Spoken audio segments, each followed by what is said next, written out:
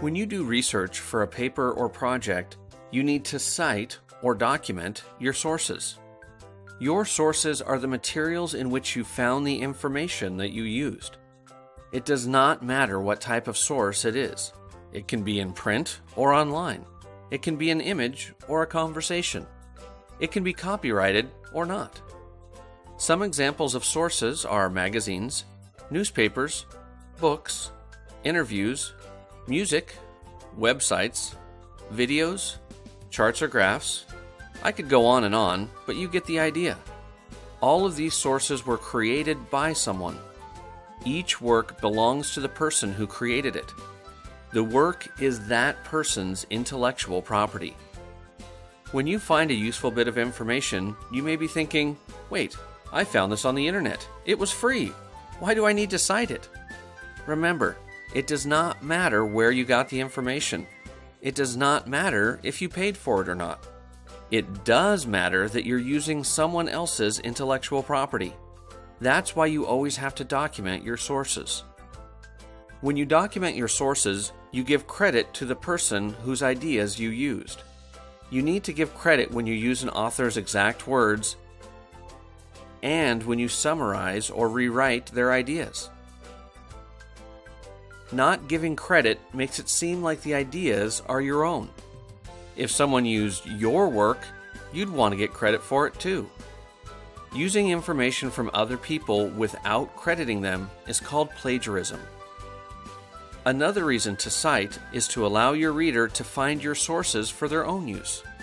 For example, they may want to read one of your sources to learn even more about the topic.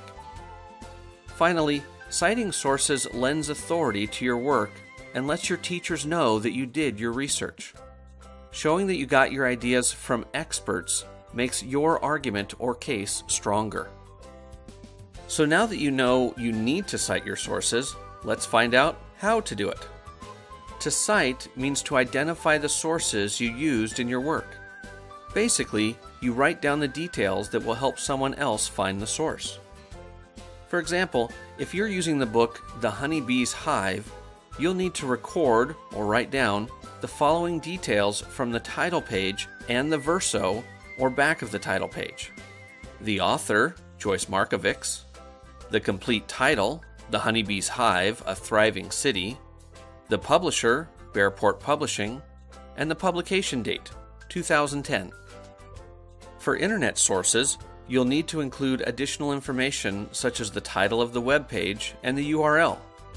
For example, if you used information from this National Geographic Kids website, the title of the web page is 10 Facts About Honeybees, and this is the URL. All of the details for one source are called a citation. There are two places where you might include citations in your paper.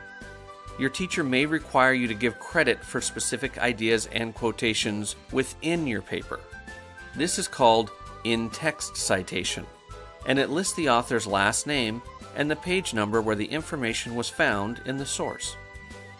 Let's take a look at this example from a research paper that uses a quote from the book The Honeybee's Hive by Joyce Markovics. It takes billions of bees to pollinate California's almond crop each year, which is a tremendous job to manage. In the words of Joe Trainer, a beekeeper, you're really relieved when it's all over. Markovics 26. Notice the in-text citation. It includes the author's last name, Markovics, and the page number of the quote, 26, enclosed in parentheses. For any research project, you must always include an alphabetized list of all of the sources you used. This list is called a bibliography or works cited, and it provides complete information for each source. Sometimes you may find a citation at the end of an article that you found in a library database or in an online encyclopedia, but most of the time you'll need to make your own citations. There are rules for creating proper citations, like what source details must be included and what order to put them in. Citation Maker on OSLIS will help you create your citations and your works cited list. That way, you don't have to memorize the complicated rules. Citation Maker makes it easy. It is important to cite the sources you use in your research. Do it right. Cite. For specific examples and for more information about this topic and the entire research process, explore OSLIS. Thank you to Bearport Publishing for granting permission to use their book in this video. OSLIS. Learn to research, research to learn.